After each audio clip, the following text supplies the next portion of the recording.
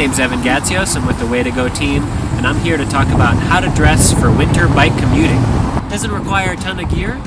Chances are you already have everything that you need to keep up your bike commute all winter long.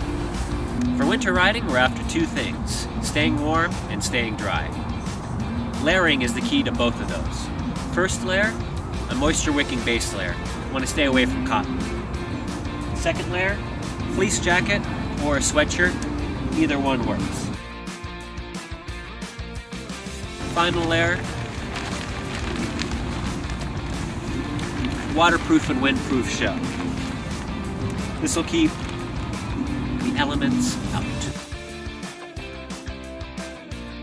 Any fleece-lined or thin skull cap would suffice. We just want to make sure it fits underneath your helmet. Also, just cover your ears with a little ear cover. Neck gaiters are also very beneficial because they help keep in the core body temperature, but you can also use it to cover your mouth. For the hands, nice little knit glove like this. If it's over 45 degrees, this should be enough. If it's under 40, a windproof cycling glove like this.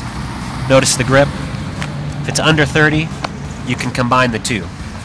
Now, if it's snowing or raining, a neoprene glove like this, made out of kind of a wetsuit material, will be completely waterproof. For the feet, you want to go with a thin wool sock. Don't go too thick because it can constrict blood flow and then you'd have a really, really cold foot. Pair that with a nice hiking boot or maybe a trail shoe that has some wind and or water protection.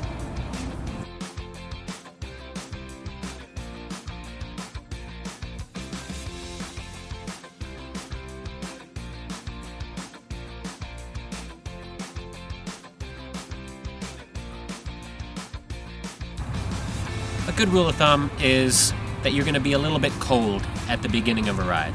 Within a few minutes, you'll be generating enough heat to keep you comfortable. Be sure and experiment with your layers at different temperatures to find out what works best for you. Happy winter bike commuting!